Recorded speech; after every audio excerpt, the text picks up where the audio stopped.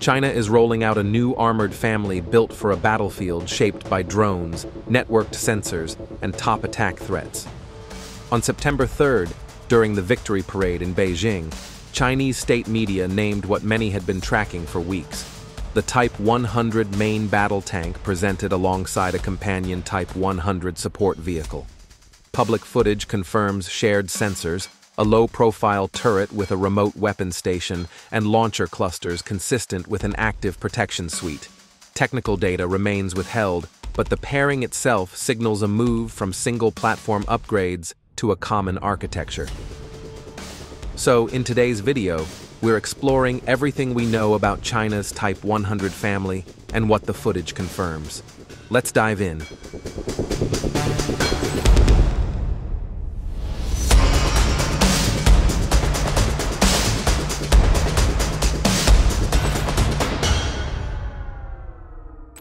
The Type 100 appears as a family rather than a one-off tank.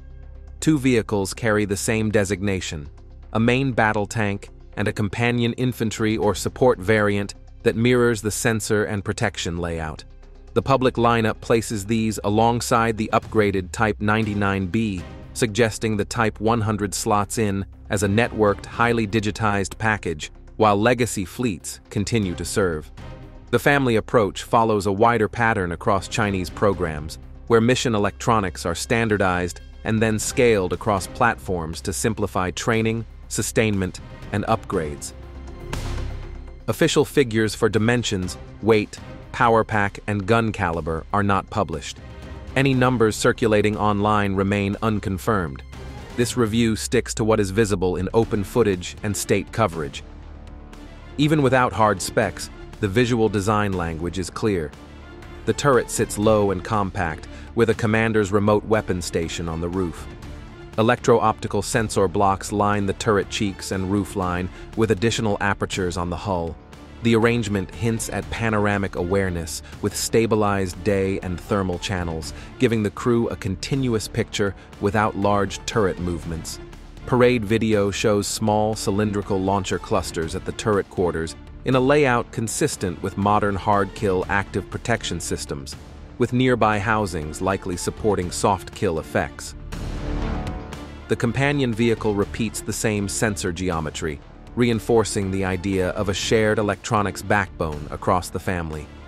Chinese outlets describe the Type 100 as highly informatized, which typically points to three features. First, continuous 360-degree perception from distributed optics and thermal imagers. Second, automated target handoff within the crew and across nearby vehicles. Third, reliable data links to pass tracks to higher echelons and accept cues from overhead uncrewed systems. In practice, that means the tank team can spot, classify, and engage faster while sharing the same picture with the support variant. The protection layer appears to combine hard-kill interceptors with soft-kill aids to disrupt seeker lock and buy reaction time under loitering munitions pressure. The main gun caliber, ammunition natures, and autoloader details are not public. The same holds for the engine type, transmission, and power-to-weight ratio. What we can say is that the turret architecture and sight placement are consistent with modern fire control expectations. Independent commander sighting, stabilized channels, and the software hooks needed for aided target recognition.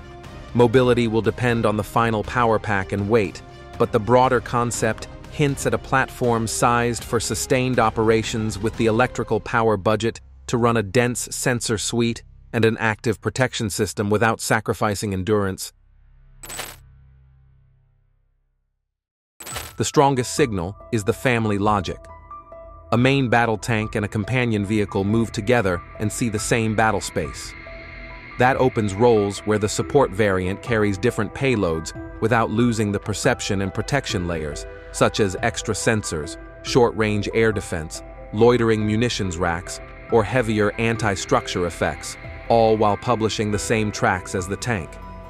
With a common electronics core, upgrades in software, counter-UAS tools, and networking can roll across variants at once.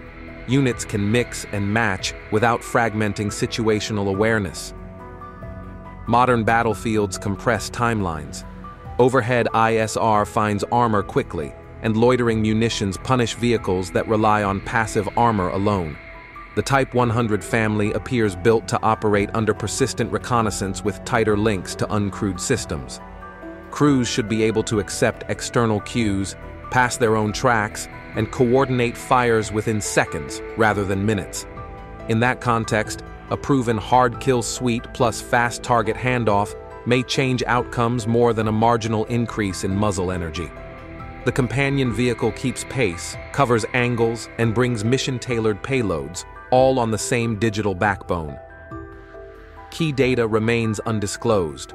There are no official figures for gun caliber, ammunition types, fire control magnification, thermal resolution, engine and transmission, combat weight, armor composition, or the exact active protection model.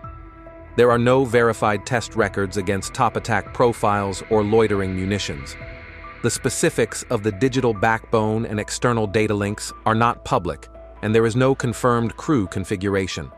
Until the manufacturer or the Army releases technical sheets or unit-level training material, any circulating numbers should be treated as estimates.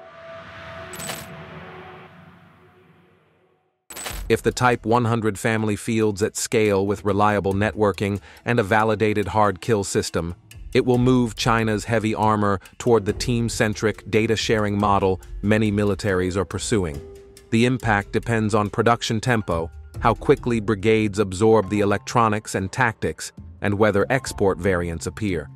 The most important proof points to watch are formal specifications, published or well-documented testing of the protection suite, and training footage that shows integrated drills with UAVs and networked fires.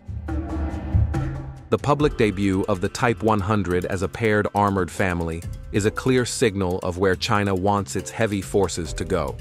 Shared sensing, active protection, and a common digital core are now on display. Many details remain classified, but the direction is set. If networking and protection hold up in unit training, this family could change how PLA armor operates under drone pressure. If you found this video insightful, make sure to give it a thumbs up and don't forget to subscribe to our channel for the latest defense news and analysis.